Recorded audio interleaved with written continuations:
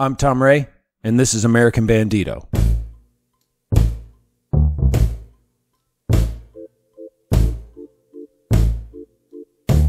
Couple episodes back, in episode 6, I spoke with a local artist named Selma Carrion. She was a young girl that wanted to be a tattoo artist. And one of the things she liked to do was she liked to just hand paint onto things. One of those things being t-shirts.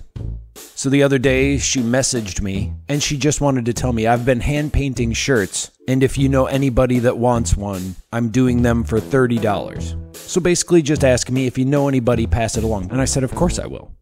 Last time I spoke with her, I said, if you're ever doing any new projects, let me know. I would love to tell people about them. But then I thought about it, and I'd love to do more, and I was trying to think of a way that I could do it. So I told Selma, do you mind if I try to actually sell them, promote them online? I told her that I would pay for it myself. It's really just an experiment. I wanted to see if I could do it. I wanted to see if I could just find people that would want to buy her things. So she let me. So I'm going to sell them for her, promote them, and then give her the money. I just wanted to do it because I wanted to see if I could.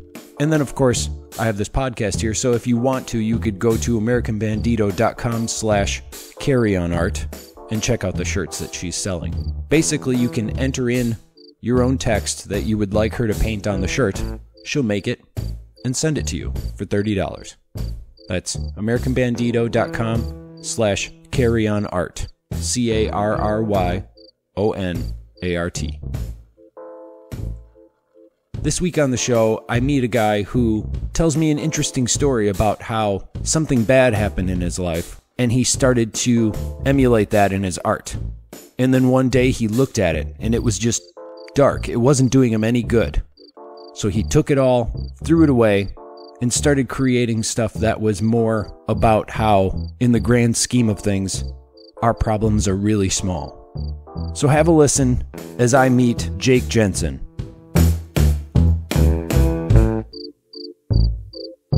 You from Madison? Where are you from? Yeah, I grew up on the east side of Madison, right over on the Atwood area. So you went to school and everything over there? Yeah, I went to Marquette for middle school, and then East High School. Now, when did you start making or getting involved in making art? Or when you first started getting interested in it? Well, I've been interested in art my entire life, ever since I was a kid. You know, I grew up in the 70s, so we didn't have computers or anything, and one of my main forms of entertainment was sitting at the kitchen table painting pictures. So I have vivid memories. In fact, I do believe my mom still has some of those original pictures. Really? And then, yeah, I do believe she does. And then I've really got into going to museums and expressing myself artistically when I got into high school. Okay. That would have been in the early 90s. Graffiti was all the rage at that time. Oh, yeah. I got pretty heavily into doing street art, not tagging, but actual doing murals. Oh, you did? Oh, yeah. Okay. And then when I was about 21, I actually started making art for shows. I got out of the street art, it's a phase, and then started, making paintings and prints and stuff and setting them up at coffee shops downtown Madison. Let me go back a little bit on this. So when you first started and you said you were painting, which that's an interesting, most people, they start out drawing, but you said you started out painting. What kind of paintings were you doing as a child? I would just look at something, and then I would just start painting it. Like, I remember distinctly, we had a big golden retriever, and I remember she was laying on the kitchen floor, and I just started painting her, laying there.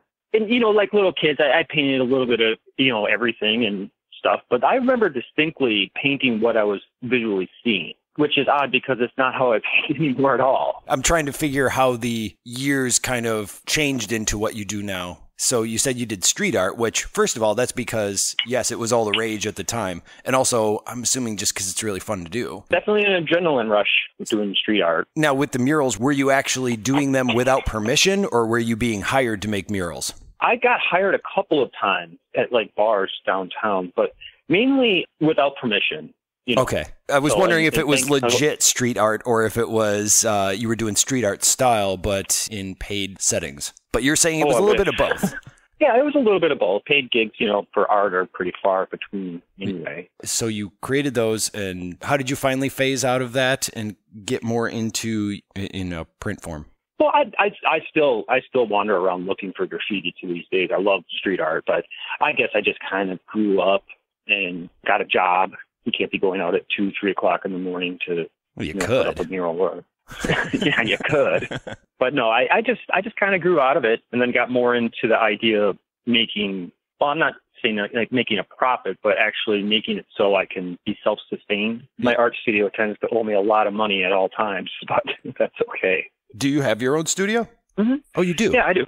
It's in my apartment. Okay. So my next step is to actually get a studio setting outside of my apartment so I don't have to live, breathe, and eat paint at all times. Now, you sent me some photos of your stuff. I have a few questions about it. Now, there is paint on it. Not paint.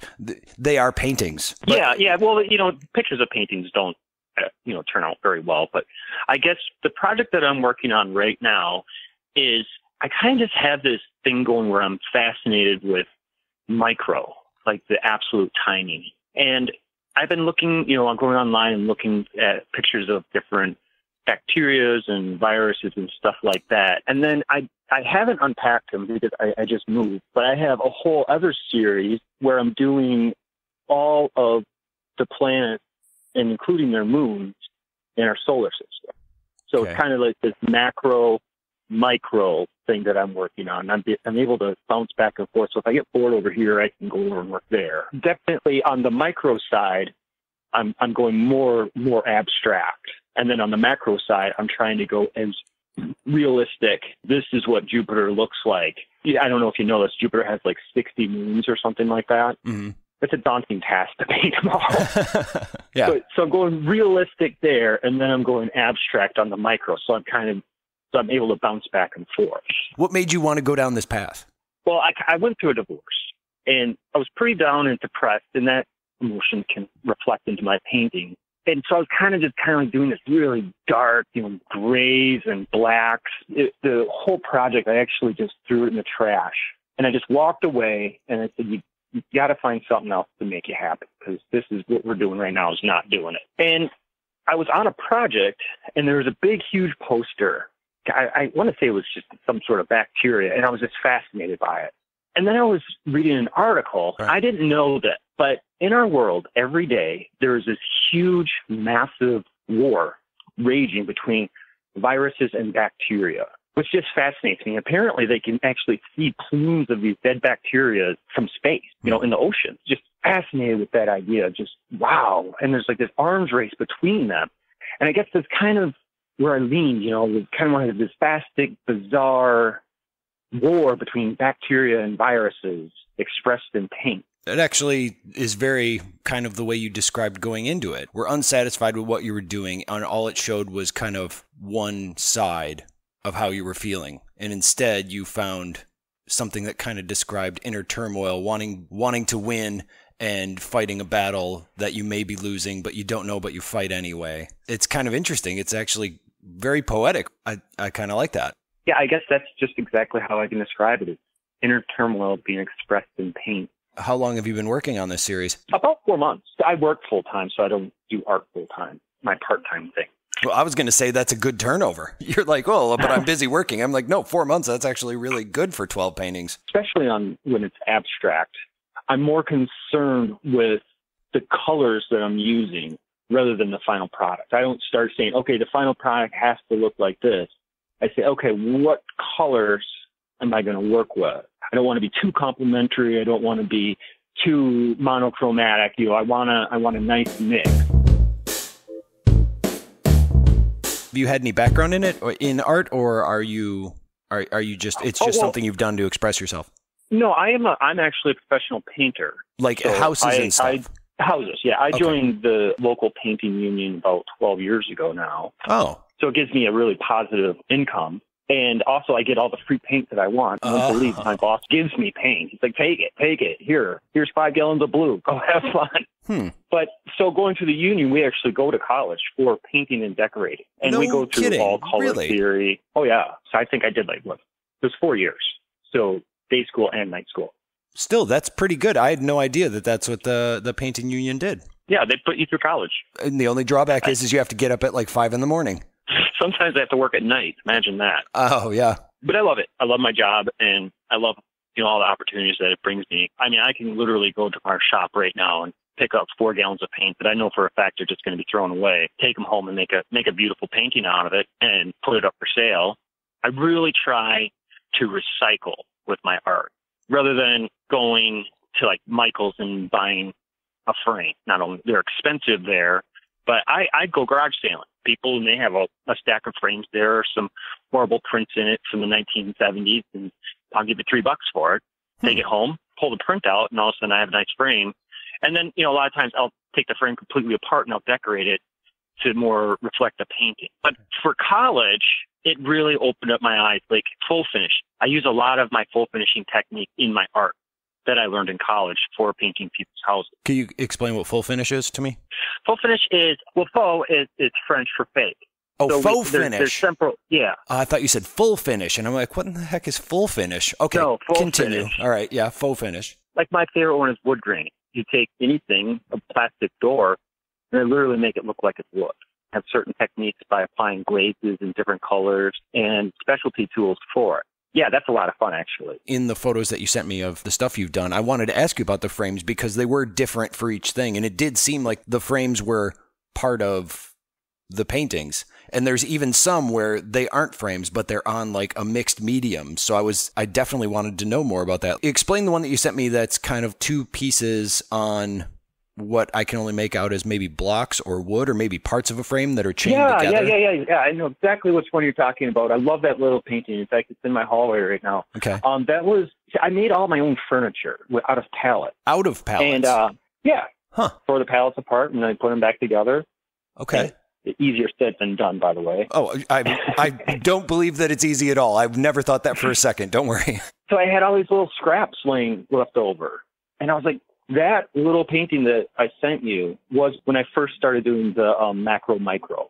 And then as it's progressed, I'm actually taking actual frames and building the paintings on the glass. So I'm doing them from reverse. You understand? Kind of. So I take the frame and I flip it over. Yeah. So I'm looking at the inside of it, and then I seal the glass, and then the painting is put right onto the glass, and then it's built out. There's glass there. Yeah. Okay. That's the part that I wasn't getting on looking at this. That's how I'm getting that really bizarre, super depth 3D look. Okay. Those little parts that are on there. I was going to ask you about that. And then also when you originally told me that this was a micro series, that was the first thing that popped out at me I was like, oh, maybe that has something to do with those little detailed parts that are inside of it. For shows and things, how do you promote yourself and get the word out there or even try to get shows? That's the hardest part is you just have to be willing to approach people and say, hey, this is what I'm doing. And art is so subjective. So I could take 5 paintings and go and show 5 different people and maybe one of them will like them because it's just not for everybody. For my personal promotion is almost exclusively just me going up and talking to people or me having a painting in my car and I might be on a job and say, hey, I'm a painter and, they're obviously you're a painter. And I'm like, no, I'm an artist too. And they're like, oh, what kind of artwork do you do? And then I run out in my car and I grab it and I show it to them. And I guess just the willingness just to go out there and say, this is what I'm doing, like it or don't like it. But that's my personal promotion. It's just try. I like that you, instead of having like a business card or something, your business card is like, hold on. And you reach into your car and you pull something out and go, this is what I do. Yeah. It's a lot easier to get the point across. It is. Have you ever thought about getting a website or anything? I thought about it. I guess not really. Like my artwork is slowly but surely just getting bigger. Once I have big enough pieces where I'm going to be satisfied, I want to go straight to galleries. Okay. I don't want to horse around with uploading to a website and all that. Or I even tried Craigslist for a while. I got a lot of really positive results from that. How did you use Craigslist? Just upload some pictures and put it on there. Hey, this is my art. What do you think? Like you just asked. You weren't like selling it or anything? No. Huh. No, I have yet to put a price on any of the pieces that I have right now. That's interesting. What made you think to put it on Craigslist? I find that fascinating. That never would have occurred to me. Actually, I saw somebody else. Really? They had up a bunch of really cool prints, and I don't know if they were the person's work or not. I just responded back saying, wow, this is really great work. And the guy was like, thanks. And that was the end of it. And I was like, why not try? That's fascinating. That's the whole thing about this. I'm not afraid just to try. Yeah. If I fail, I fail. oh, that one didn't work. Let's try this. Especially learning to build the reverse out painting. I failed so many times. Yeah. Just like I tried to do Pinky from, I think it's Pinky, the ghost from Pac-Man.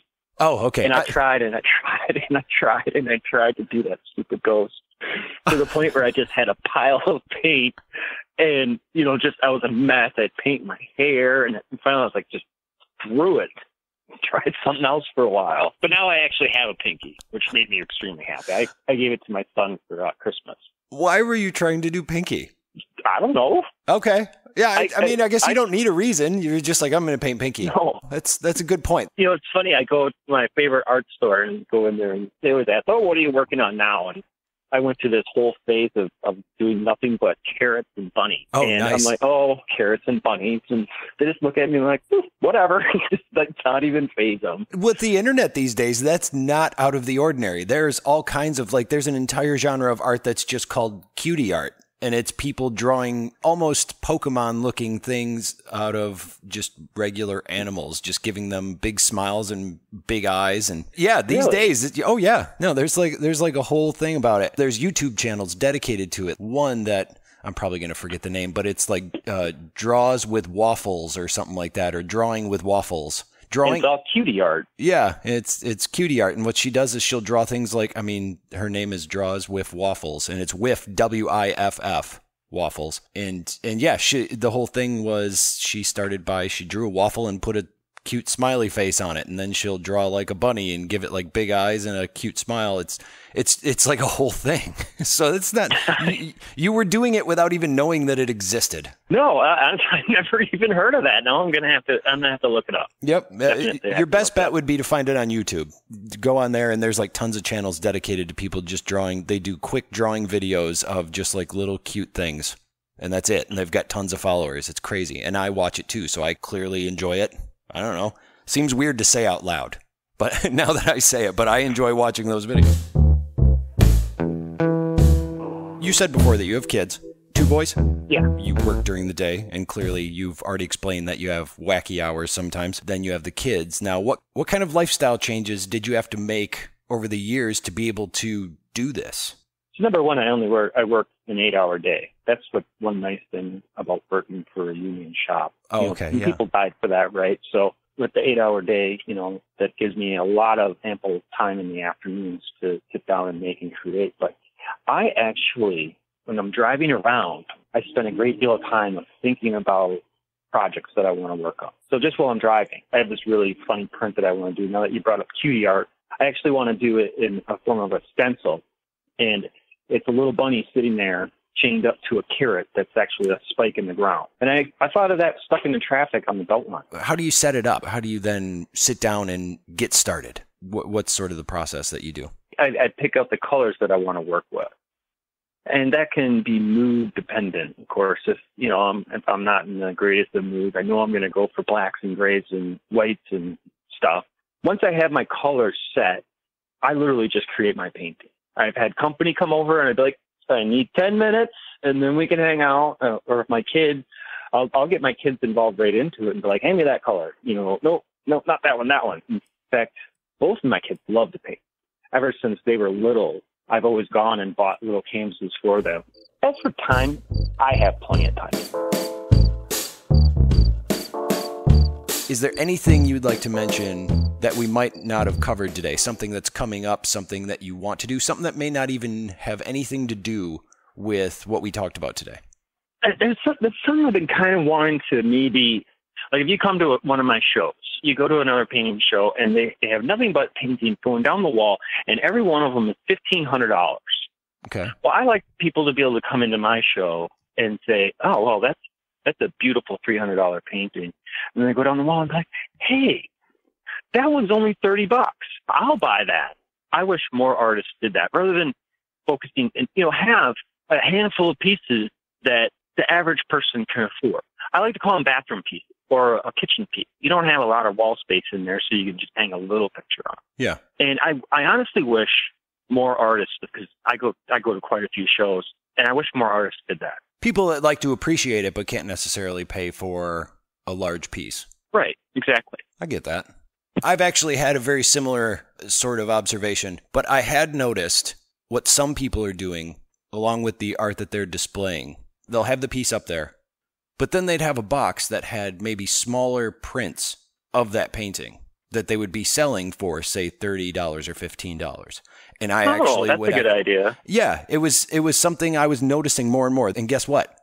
Totally bought him. Of course, yes, he should be able to sell an original piece for what it is worth.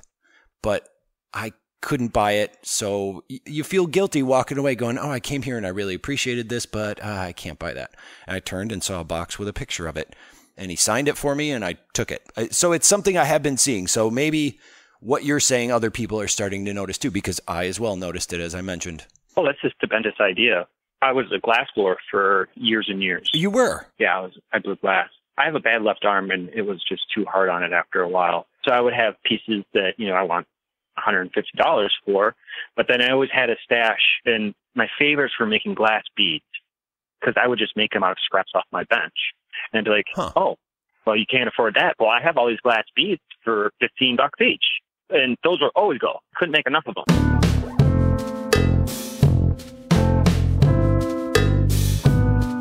I really do like the idea of people selling prints that are kind of like impulse buys, as I said. Behind me on my bookshelf, I know from this summer I have at least 3 or 4 pieces that I got just because they were more obtainable. Because I was at events where there were so many people I couldn't buy everything. So this was a way to give back. I want to thank Jake Jensen for talking with me today. And don't forget, if you want to check out Selma's shirts, or maybe even order one of your own, go to AmericanBandito.com/carryonart. Now, if this is your first time listening to the show, if you haven't yet, you can subscribe on Apple Podcasts or on Google Play if you're an Android phone user, or just go to AmericanBandito.com/subscribe, and all the links and places that you can subscribe are right there. And while you're at the site, you can read my daily comic journal called Then This Happened. It's my personal comic journal that I draw every day talking about what's happening in my life. The music for this show is my side project. It's called Rom-Com. That's com with 2 M's. And if you like the 2 songs you're hearing in the background, you can hear the full versions of them at AmericanBandito.com/music. I want to thank you again for listening, and there's still more people to meet, so join me again next week. So long.